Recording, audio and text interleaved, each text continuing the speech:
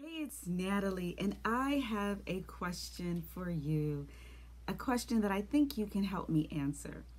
What is a virtuous woman? I know that you are familiar with Proverbs chapter 31, and where it talks about a woman of noble character, a virtuous woman. But what does that mean, especially in 2020? What does a virtuous woman look like? How does she live her life? What does she sound like when she opens her mouth? How is she carrying herself? And how is she living her life in 2020? What's her lifestyle? I want to know how you would describe a virtuous woman. And this is important as we think about living our faith out loud and being a witness wherever we go. And many times the Christian jargon is being a light in a dark world. I say it all the time. But being a virtuous woman, what does it mean? Because what I find is that sometimes we say things and we really don't think about what they mean. Or more importantly, we say it, but we don't apply it to ourselves. And oftentimes when we read the Bible, we are guilty of that. We'll read it and say, oh, that's for the Israelites, or oh, that's for those people in biblical times, but it doesn't have anything to do with me. But that's not true. Because if the Bible doesn't have anything to do with us today, then why do we read it, right? It's because it's still relevant. You see, in Ecclesiastes chapter 1, verse 9, it says there's nothing new under the sun. And so the people in the biblical days, guess what? We are still acting like them today. We are descendants of them, in fact.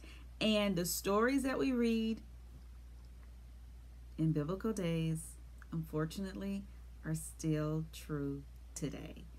And so I say all of that to say, read Proverbs chapter 31.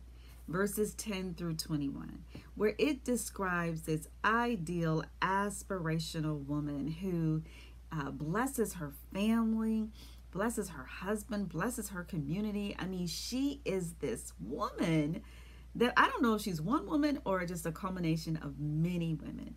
But I'm asking you the question, what is a virtuous woman? What does she look like? What does she sound like? Meaning her words. And if you're looking at a crowd of 100 women, how would you pick her? How would she stand out? Is there something special about her? And how would she live in this crazy world in 2020, where it seems like everything goes? It seems like everybody's lying. It seems like everybody wants to be somebody else instead of being who they are. And so how would this virtuous woman live her life in 2020? Now, I'm going to challenge you to read Proverbs 31, verses 10 through 21, and to write down your description of a virtuous woman, but then to take it a step further. Once you've written down your description, ask yourself, are you the virtuous woman that you just described? Or do you have some work to do? You see, we can't read the Bible and think that it's talking about somebody else. If it is supposed to be a lamp into our feet and a light into our path and the blueprint for the believer, then we have to make application. So, I want to know how you define a virtuous woman. I literally want you to talk back to me. I want you to post it in the comment section of wherever you're watching this video, or because I really want to know what you think a virtuous woman is. And the part about whether you are her or not, that's between you and the Lord. You can figure that out, and then you can take the steps to celebrate that you are, or do the work so that you can become however you describe that virtuous woman to be. So I'm looking forward, seriously, I'm looking forward to your comments. Talk back to me.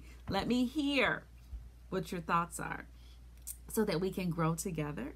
And so if you feel blessed, like this video, share it, subscribe to my YouTube station, and most importantly, my sister, apply what you just heard. Don't just like it. Don't just share it and subscribe. I need you to then take a step further and apply whatever message resonated with you so that you can live a victorious life today. Be blessed.